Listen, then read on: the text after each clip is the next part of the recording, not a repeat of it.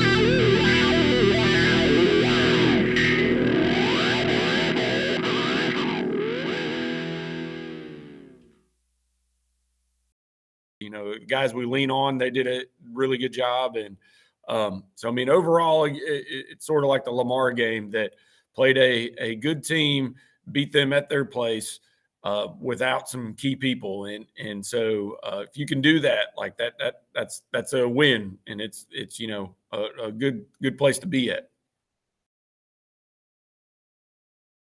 Thought the offensive line, especially some guys that hadn't played a whole lot, got in there and did a good job. We ran for right at 300 yards, or no, excuse me, I think it was right at 400 yards of rushing, which is huge.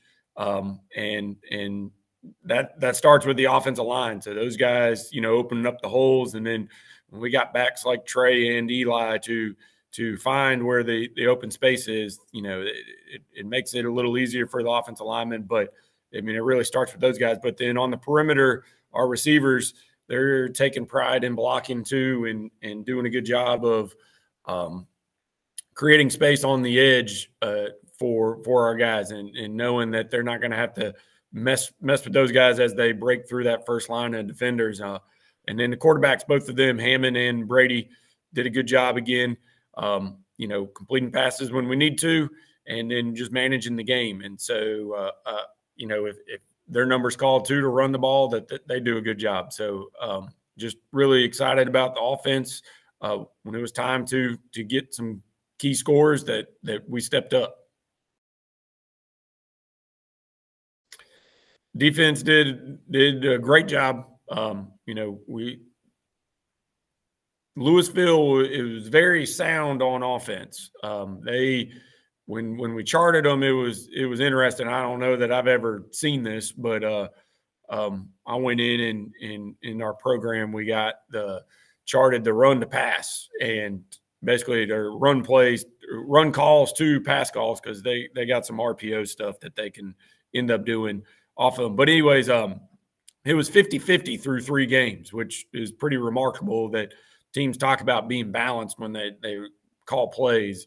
But to be that balanced was pretty interesting to see that. But they were good. They were averaging, scoring over 30 points a game coming in, and we figured out who their kind of key guys were and emphasized that. And our defense got stronger as the game went on, I felt, and came up with some key plays, some sacks. Devontae Bracey had his best game probably here at AJ, and had 4 sacks. So he was basically our defensive player of the game.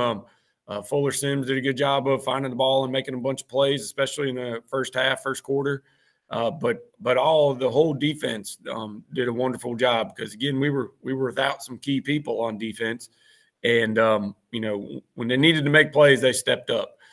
Really, the scores that they got, offense, we had turned the ball over and kind of put them into some bad situations, and so when you play good teams, you can't do that. But defense did what they needed to do to get enough stops for us to get more points than Louisville, and so it was just another really good game by the defense. Special teams, we struggled a little bit, and we've already discussed that and plan to get better. Kickoff is been something that we're working on, but again, if you're missing some defensive starters, that plays a role in your punt and your kickoff teams. But we should have basically everybody back this week.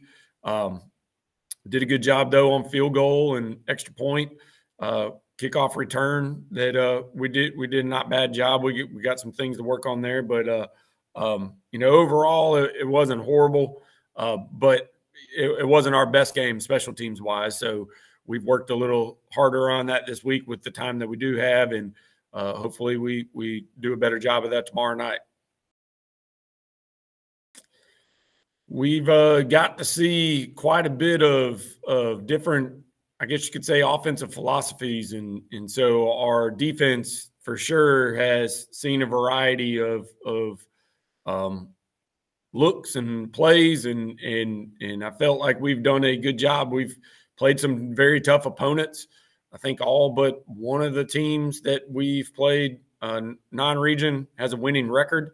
And, they're good teams. And so having a good idea of what we need to work on, who we are going into region is a great feeling. And knowing that where we need to practice, put a little more emphasis in, that's really helped out. And the guys have really done a good job of taking it one play at a time and then 1 week at a time.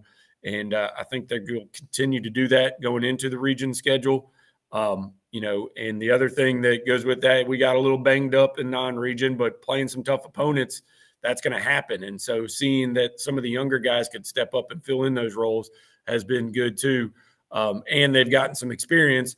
And then now we've been fortunate enough to basically get back to fairly healthy going into the region. So I feel like we're in a good spot, and hopefully we just continue to play with some confidence as we've done and keep it rolling. Our focus this week, and I told them basically it's going to be each week we'll kind of tweak it just a little bit, but it's a win. What's important now, and to think about 1-0 and taking that same philosophy of one play at a time, one first down at a time, one game at a time, and just each week trying to finish the week be 1-0. that's what they're focusing on. And I think that's helped them to realize that if they slow it down to each play and do their best on that play and then go to the next one, that our guys have seemed to been able to take a hold of that and clock in and play really well thinking that way. So this sets us up for the playoffs. And so these games are important, and home games, especially as we only got a couple in the region this year. And so, these are big games. Sherrall, they're a tradition-rich team, and they've got some good-looking players and do a good job of flying to the ball on defense, and then they're got some playmakers on offense that we're going to have to keep tabs on, and we know that it's going to be a tough battle. That Sherrall, they expect to win, and at a tradition-rich school, that's a big part of it, is just that expectation, that belief that they are going to win. And so we'll be, fighting against them on that, and know that they're going to be coming ready to play. Their record doesn't really indicate how good they are at this point. I feel like they've played a pretty tough schedule themselves, and so they'll be ready to go. They know that it starts the region, and kind of the same thing we were just talking about, that this sets you up for the playoffs. And so these are really big games, and we don't expect them to come in and kind of, not be expecting our best. So we got to be ready to roll. Hey, Grant, what you doing at the bus depot? I gotta go someplace where I can get everything I love. Internet with 1 gig speeds. A home security system. A whole home DVR with thousands of shows on demand. Wait, all those things that you love, I know people right here who can get you all of it. Internet, TV, security, and phone. Get it all with Compori, your friendly neighborhood tech giant.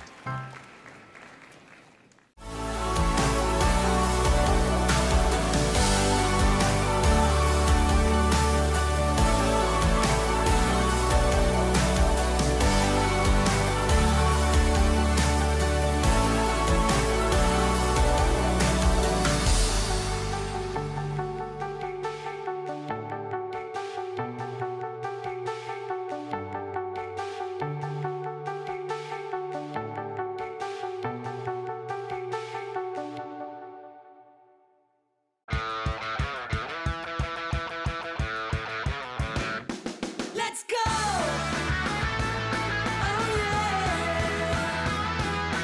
Reach for the sky. We go!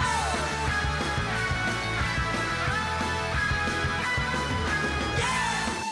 Yeah! As you set your financial game plan, we'll be with you every play. Relax, you're with Founders.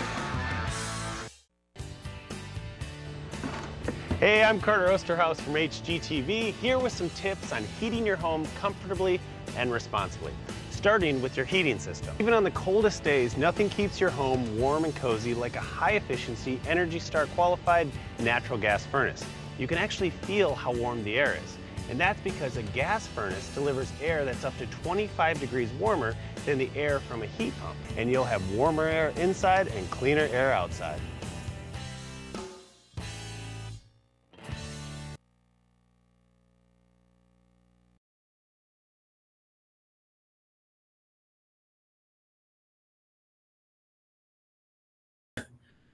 Well, I told him, it's always good to get a win on the road and everything. And it was a long trip for us, and it was gratifying because I don't know if we would have won that game last year. It was a very physical game, and it was the first time so far we had some adversity, and they responded well in the second half. Defense gave up 12 yards in the second half, and we finally got a little momentum going and scored some points in the second half. So that was good to see. The kids responded. And that, to me, that was great to see us. I mean, it wasn't nice coming out there in that first half, and it was tough, but they responded in the second half.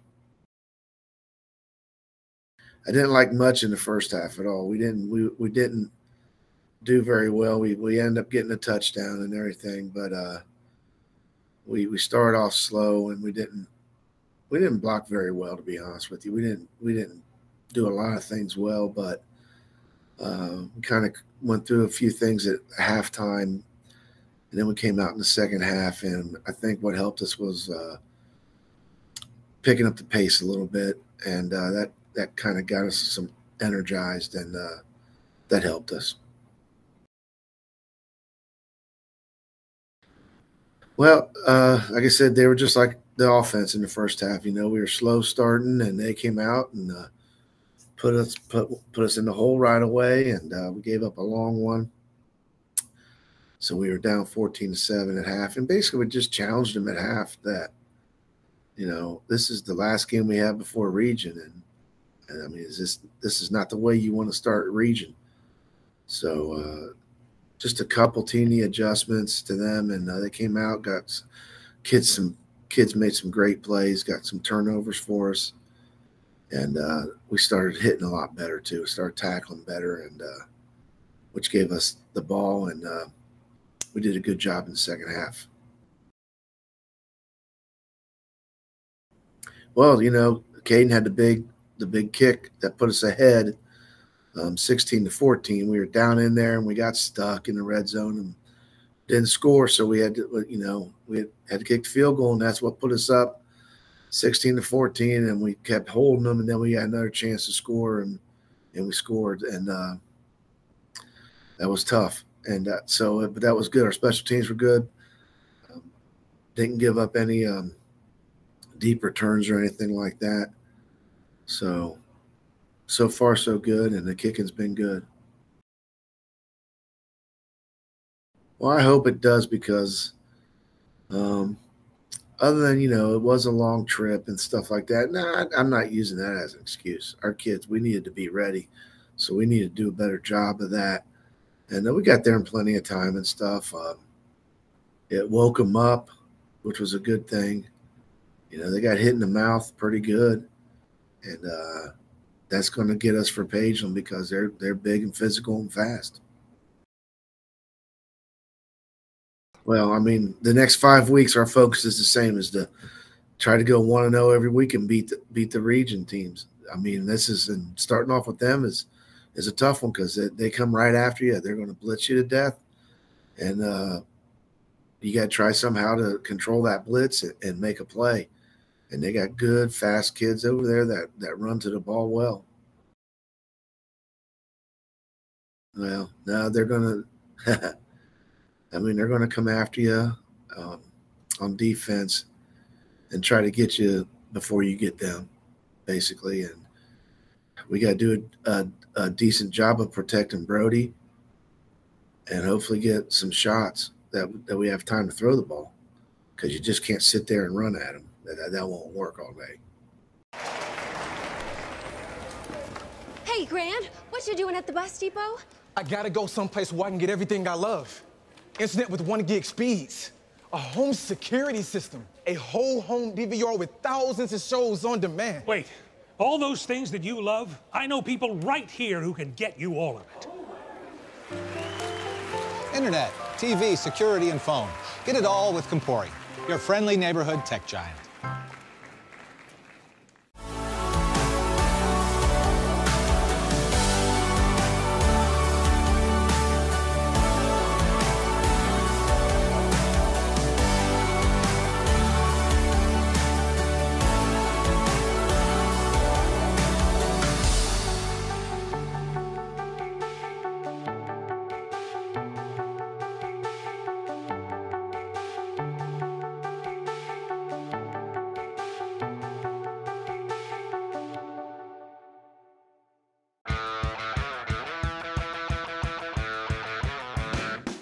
Let's go! Oh yeah! Reach for the sky. We go!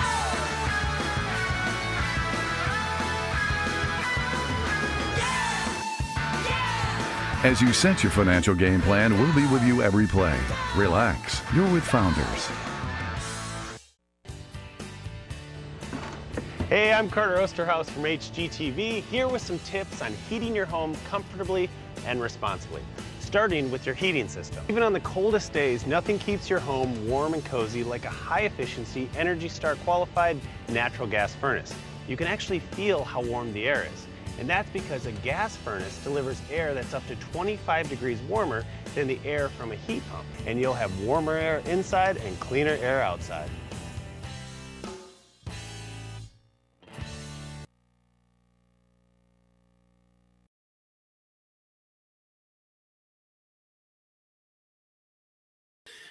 Anytime you have a loss, especially a disappointing loss where you felt like, you beat yourself more than the opponent beat you, and that's the no district, that's not taking away any credit away from Parkwood. They did a great job of putting us in some bad situations, but I think the biggest thing to take away is that, we have to prepare better. That we have to learn how to deal with adversity a little bit better.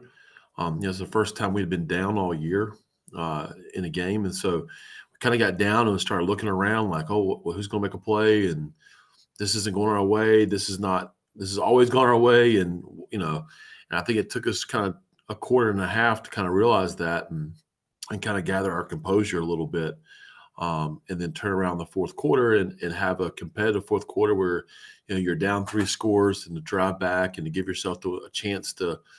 At least a chance to contend at the very end. I think to a lot is this kind of shows the resilience of our team, and I think at the same time it showed them that they had the resilience that's needed for them to kind of take down the stretch. Well, it was not very good. Our offensive production was not where we needed to be. We ran the ball. Statistically, we ran the ball well. I think Jaden had 150-some yards rushing on. I think, less than a little bit more than a dozen carries. Quarterback Jackson had, 60-some yards rushing. So you look at that, and statistically, we rushed for, around 250 yards, which is good. But we just did not do a very good job of blocking those guys up front and just finishing the plays like we've been all year. And then the pass game, we did a poor job of picking up some of the pressures.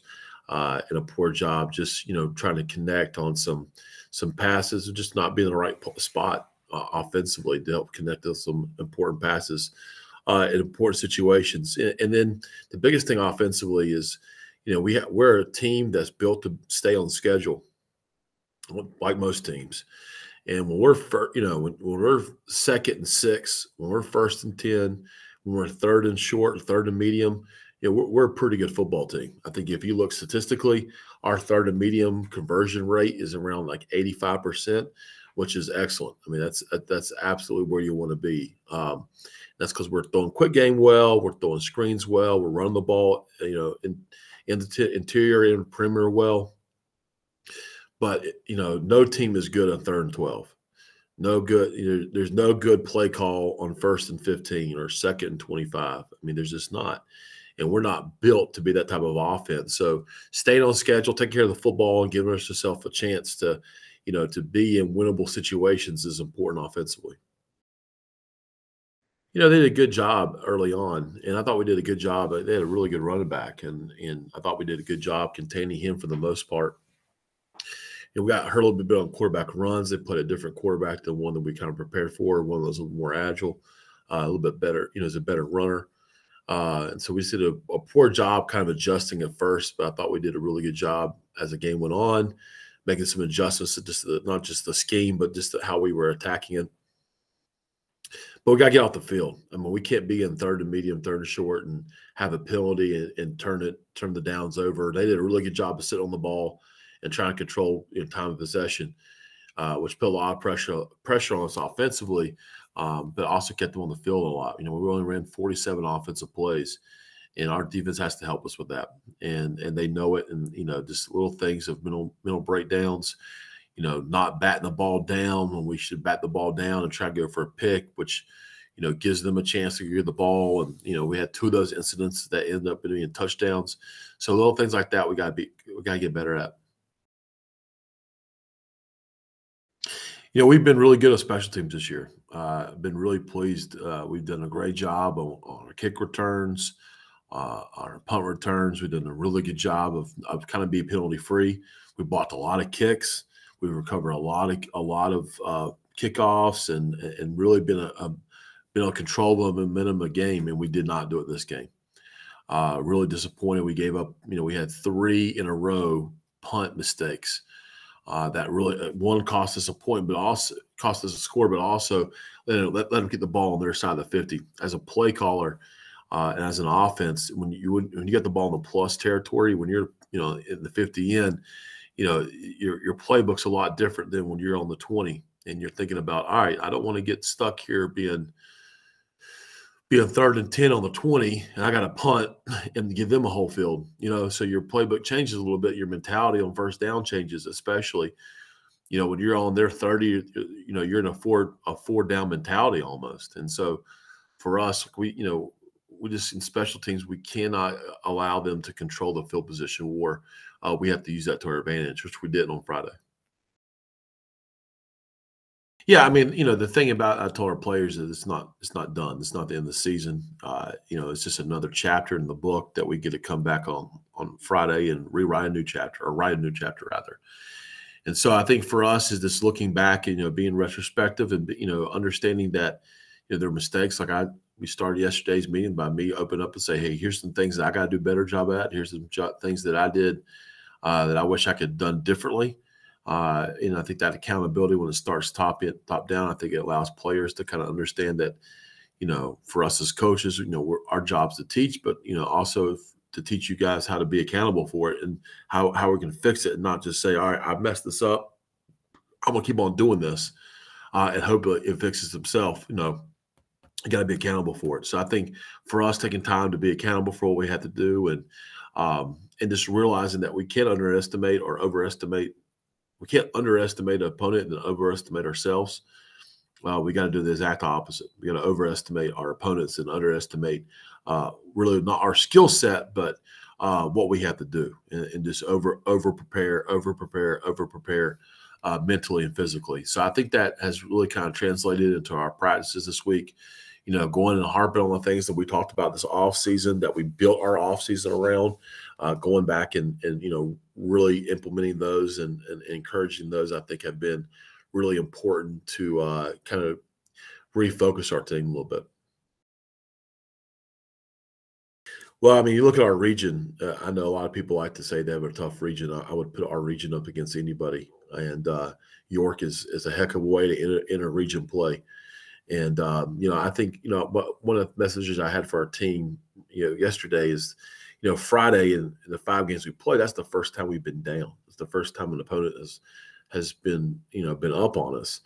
And it kind of shocked us a little bit. Our guys weren't familiar with being in that, especially, one score, but we're down 2 scores. It was like, oh my gosh. And all of a sudden now we're down 3 scores and, people are going crazy. And the message we gave to our guys was, look, in this region, York, in particular, like you're going to be in tight football games. You're going to be down. You're going to have to battle back. Like in York is that way. They are a physical, tough team. Have a great quarterback. This is his 3rd year, 2nd year as a starter. Really understands what they're trying to do. He's an electric player. Can really play, and they have some really good players on defense. And on special teams, when they've returned a kick for a touchdown every game. And so a lot of things that they do, we're playing at their home to open up region, which I think is going to be important for us to play well on the road. It's going to be a great test. It's going to be a fun game. I think we're excited for it.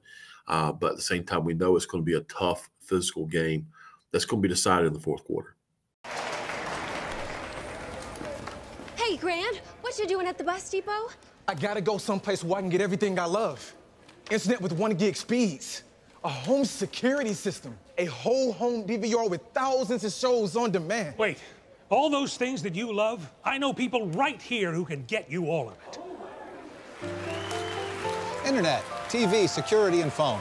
Get it all with Compori, your friendly neighborhood tech giant.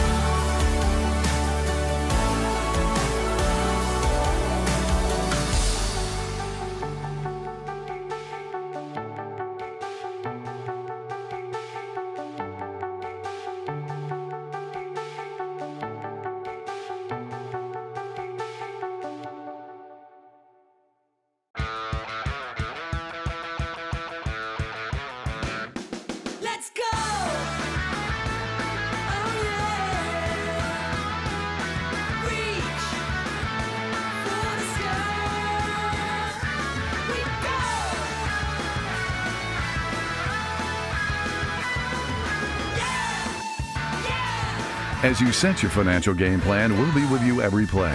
Relax, you're with Founders. Hey, I'm Carter Osterhaus from HGTV, here with some tips on heating your home comfortably and responsibly, starting with your heating system. Even on the coldest days, nothing keeps your home warm and cozy like a high-efficiency, Energy Star qualified natural gas furnace. You can actually feel how warm the air is. And that's because a gas furnace delivers air that's up to 25 degrees warmer than the air from a heat pump. And you'll have warmer air inside and cleaner air outside.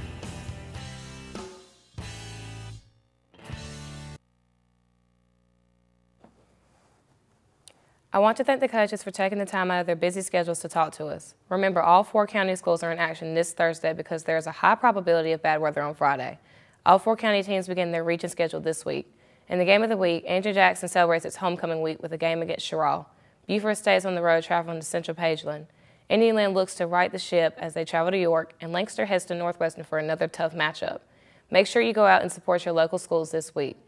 Remember the clear bag policy at athletic events, and thanks for watching The Playbook.